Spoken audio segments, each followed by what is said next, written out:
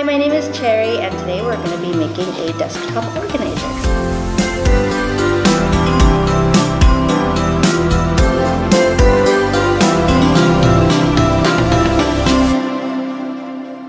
So the supplies you'll need are toilet paper rolls, some double-sided tape, some markers to decorate, construction paper, a ruler, scissors, hot glue gun, and some duct tape.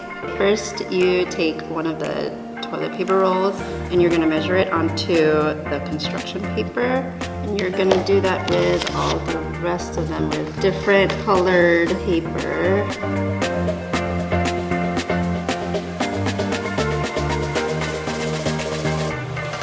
So first you take toilet paper roll and then put some tape on one end to hold it. And you're going to roll it and you're going to put tape on the other end. So after you've covered all your toilet paper rolls with construction paper, grab one of your papers, fold it in half, and then fold it in half again.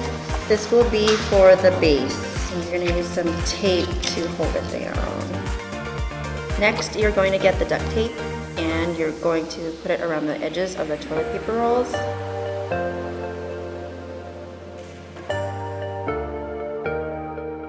After you've taped the edges of your toilet paper rolls, you're going to grab your hot glue gun and hot glue gun each one to the base.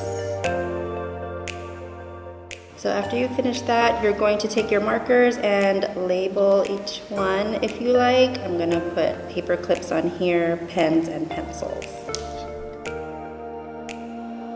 There you go, you have your little desktop organizer. Thank you for watching.